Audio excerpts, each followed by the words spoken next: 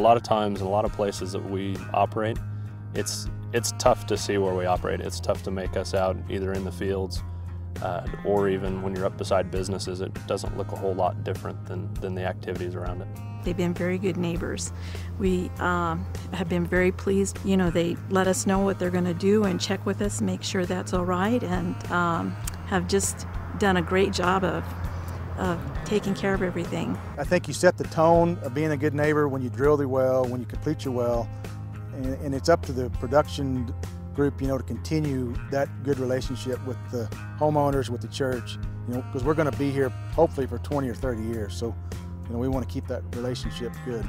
So we're going to try everything we can to be a good neighbor. Drilling and completing an oil and gas well is very similar to you building your house. It goes in steps. We have the well drilled, and now we're starting the completion process. For the Barnett Shale, it is a very solid, dense rock, and for it to produce the natural gas out of that rock, you have to fracture stimulate. And that is nothing more than pumping water and sand at high pressure, and it creates cracks in the rock, and that releases the gas from the rock, and it flows through those cracks back into the well bore and to the surface. And that allowed these wells to produce for 7, 8, 10, multiple years. There are numerous precautions that are used in fracture stimulation where this process does not in any way harm the environment around these wells.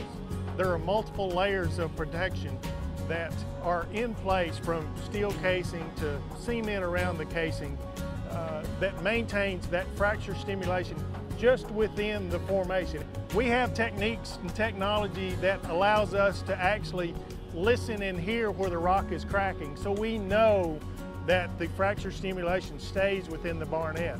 So fracture stimulation is an absolute very environmentally friendly technique for producing natural gas.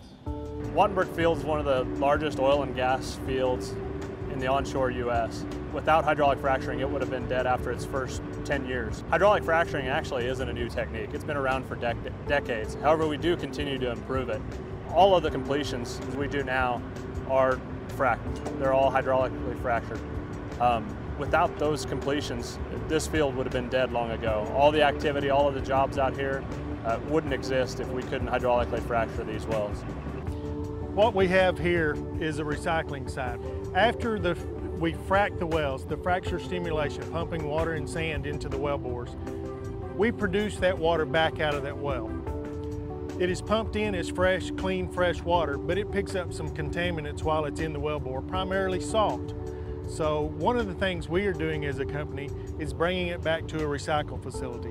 And we run it through the recycle facility, remove the salts, remove any of the other impurities, and what you see over here is clean, actually distilled water, clean, pure water.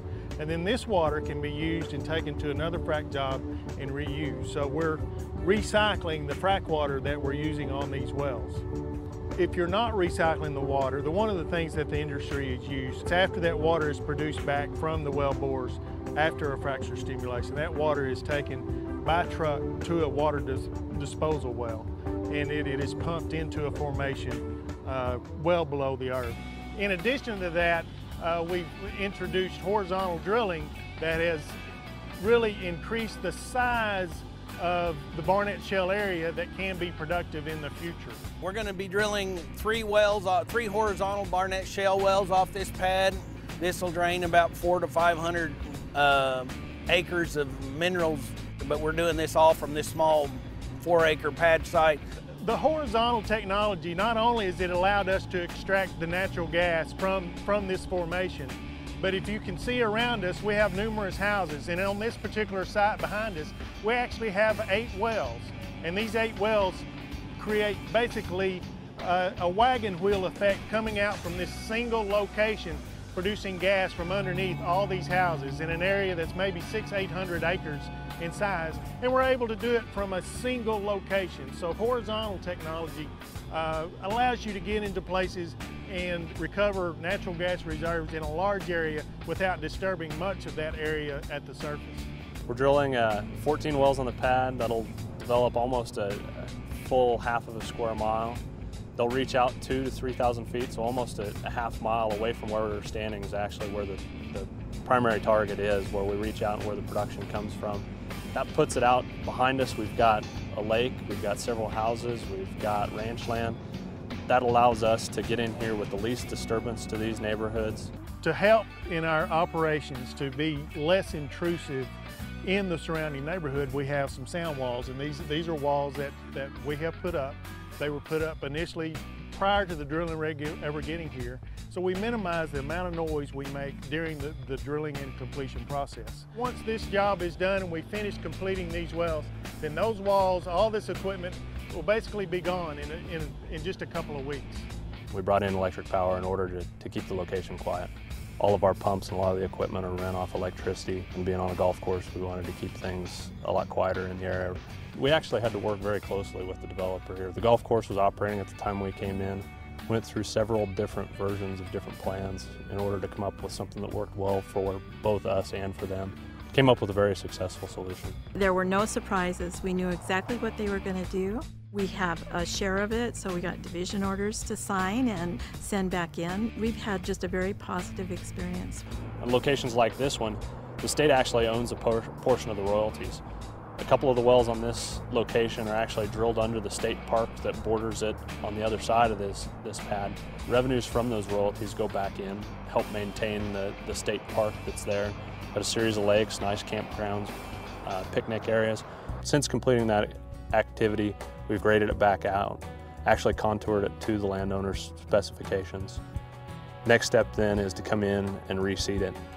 The grass will go back in, we plant native grasses to match the surroundings. Within 2 to 3 years, this will look a lot like the hillsides behind us.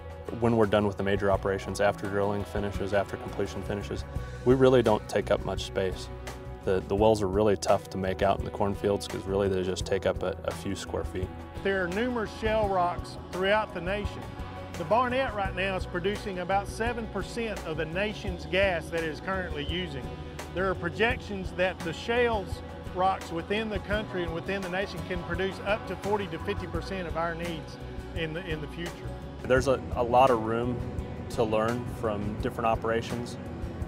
Whether it's operating here in Colorado, in Wyoming, in Texas, we're learning all the time. We're applying that. We do things differently even than we were a couple years ago.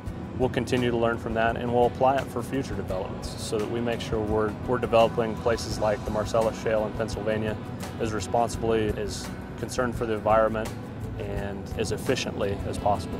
It's been a very good relationship. With today's technology, we are only recovering about 20% of the natural gas in place on this location in a period of time. Future technology and the evolving technology, and I think fracture stimulation will play a big part of that. Future fracture stimulations in these existing wellbores will increase that recovery and provide some reserves.